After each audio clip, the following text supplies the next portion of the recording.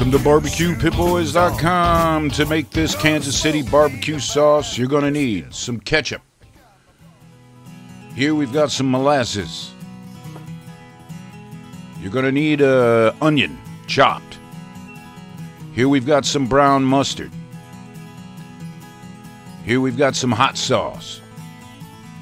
You're going to need a can of cola and some garlic powder. You're going to need some dark corn syrup. You're going to need some apple cider vinegar. Here we've got some tomato paste. You're going to need some chicken broth and some cooking oil. Now let's put this sauce together. All right, you're going to need a tablespoon of cooking oil here because what we want to do is cook down these onions just a little bit. All right. Now, Kansas City barbecue sauce is a sticky, sweet, tangy, tomato-style sauce. And it's real good if you like them sticky ribs, all right? All right, these onions have been cooked down. And now let's add these ingredients. We're going to use 4 cups of chicken broth. We're going to use about 12 ounces of cola.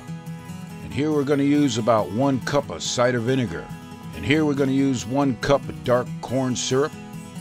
1 cup of molasses.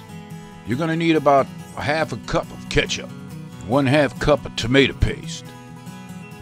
Here we're adding about a half a teaspoon of garlic powder. And here we've got some brown mustard, about 2 to 3 tablespoons. And you finish it off with your favorite hot sauce. You get it as hot as you want. Give it a good mix, and it's going to take about an hour to cook down and get real thick. Because we're talking thick, tangy, and sticky. Go good on those ribs.